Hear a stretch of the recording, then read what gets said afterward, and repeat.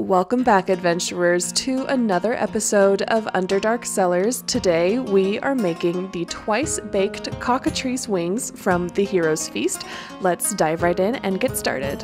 For this you'll need a cutting board, an extremely sharp knife, and chicken wings. But before we can start, chicken anatomy with Underdark Cellars. Now these are not your 12-year-old brother's boneless chicken wing nugget things. These are actual chicken wings. So we need to divide this into the drumette and flat and wingette. So we're gonna eliminate the wing tip. So we're going to take our knife and make an incision between the radius and humerus at this elbow joint and separate it there. And then we're going to also take our knife and make an incision here between the ulna and the wing tip. So we'll divide it into 3 parts. We're going to set the wing tips aside, and then we'll just have the drumette and the flat or wingette. Now make sure your knife is very, very sharp. I will link the knife sharpener I use. If you use a dull knife with this, it's likely that you will probably cut yourself. So please be very careful. But you can see I'm palpating to find the joint between the humerus and the radius and ulna, and I'm just pressing down really firm.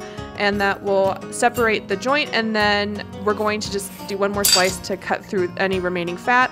Put those aside. I'm actually going to store the wingtips in a gallon Ziploc bag in the freezer so I can make stock with those. Then I'm going to transfer the chicken wing parts to a gallon Ziploc bag. You can do this in a large bowl, but my bowl mysteriously disappeared. I don't know what happened to it. It was in my cupboard and then it was not. So if you see a large metal bowl somewhere, it might be mine.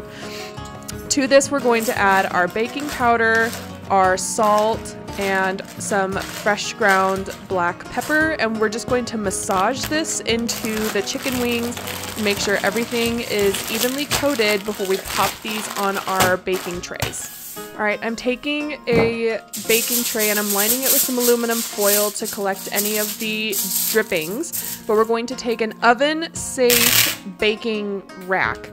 Double check that it's oven safe. Not all of them are. Some of them have coatings that will come off. And we're going to spread these out evenly. I tried putting it on one, but it just wasn't going to work. It was not going to cook evenly, so I split it into 2. And then we're going to pop these in the oven at 300 degrees for 40 minutes, rotating once halfway through.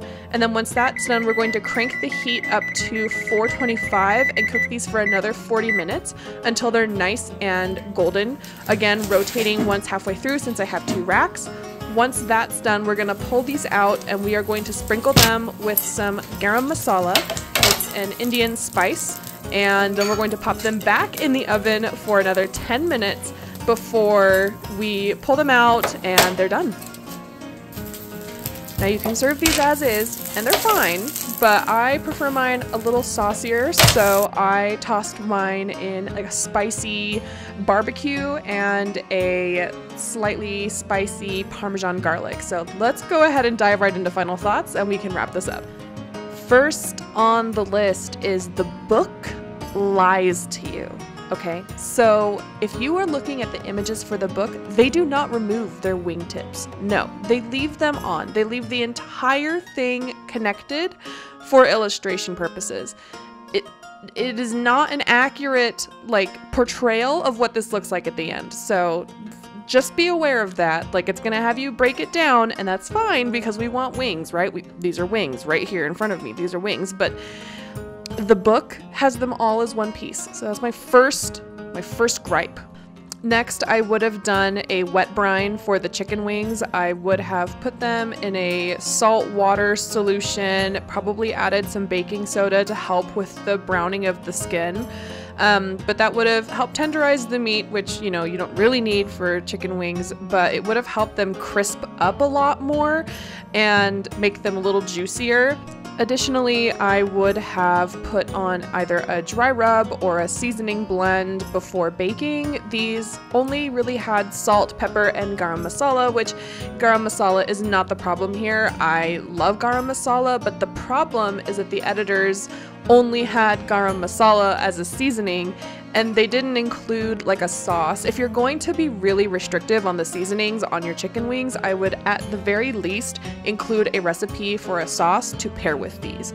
So the flavor was kind of lacking for me, which is why I ended up tossing it in a spicy barbecue and in a Parmesan garlic, because it just needed something to elevate it.